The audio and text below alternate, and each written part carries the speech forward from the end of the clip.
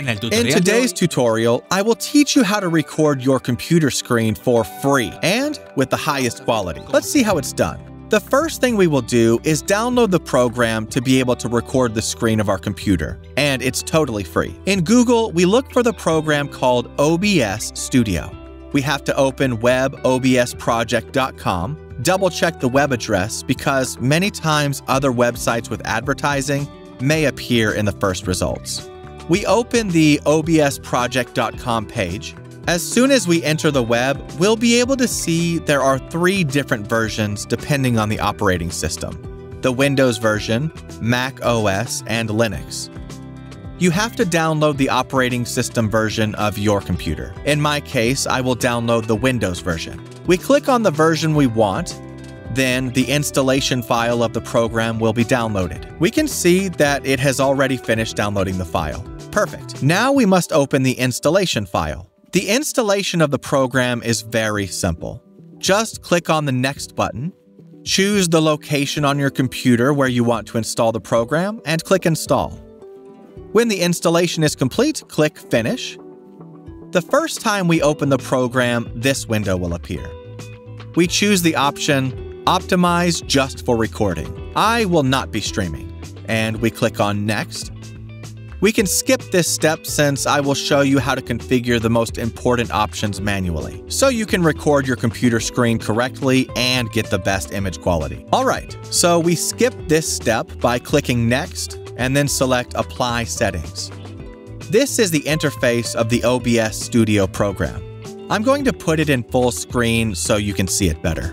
Now we will configure the most important parameters to be able to record the screen of our computer correctly.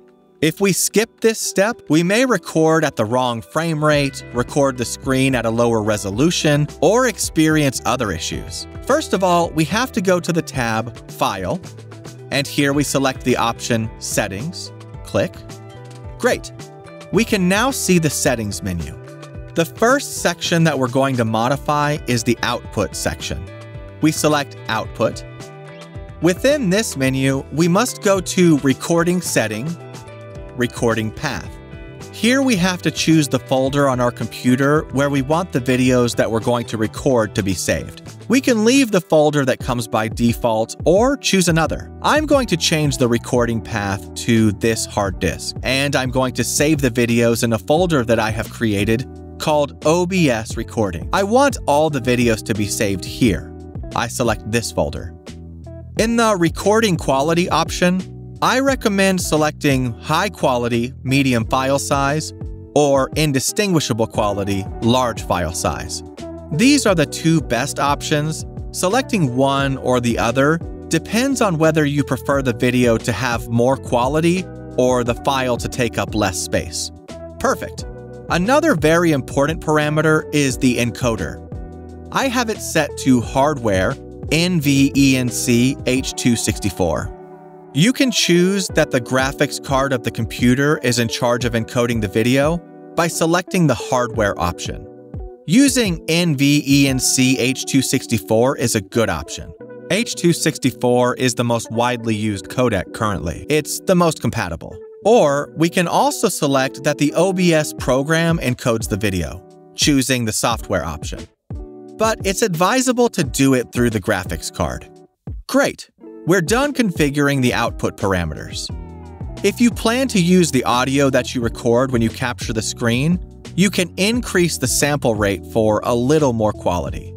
If you're not going to use the audio that you record, you can leave it as it is. Finally, we will change some options in the video section. This part is very important. We click. We can see that it appears to us with a resolution of 1920 by 1080. With an aspect ratio of 16:9. If you use a monitor with a resolution of 1920 by 1080, in the case of having Windows configured to a resolution of 1080, it's fine. But if you use another resolution, you must change it. For example, I use a 4K monitor, and the program is set to 1080. It's not right. I want to have the maximum possible resolution. I must change the resolution.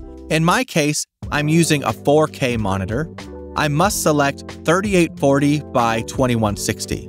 In scaled output resolution, I also put 3840 by 2160.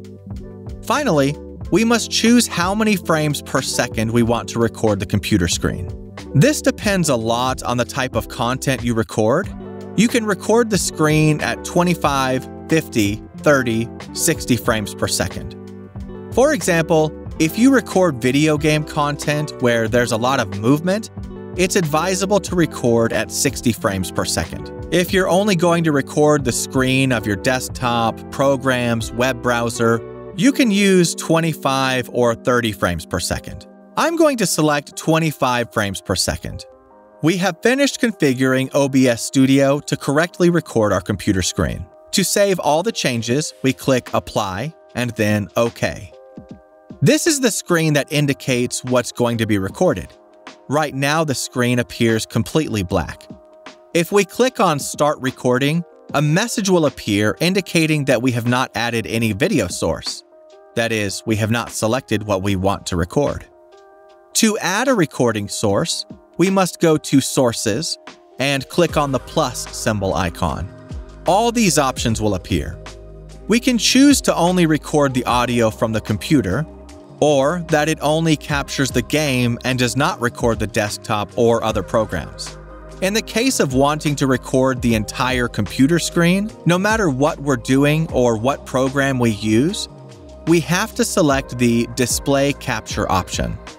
With this option, it will record everything that appears on your screen, so be good.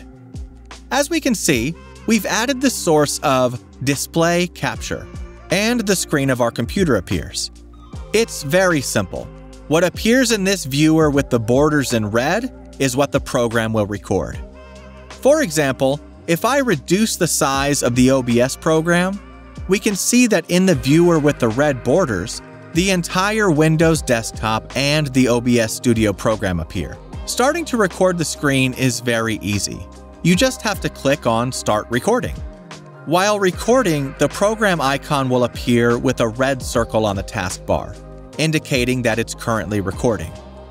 Finally, once you've recorded everything you have to record, to end the recording, you must click on Stop Recording so that the video file is saved correctly. Great! We would have our video now. Now, if we go to the folder that we have previously chosen to store the videos, in my case, the folder OBS Recording, we can see that we do indeed have the video file with the screen recording. I hope this video has been helpful to you. Here, I leave you a free video editing course. I'm sure that you'll learn a lot of new and useful things. And nothing else for today. See you in the next video.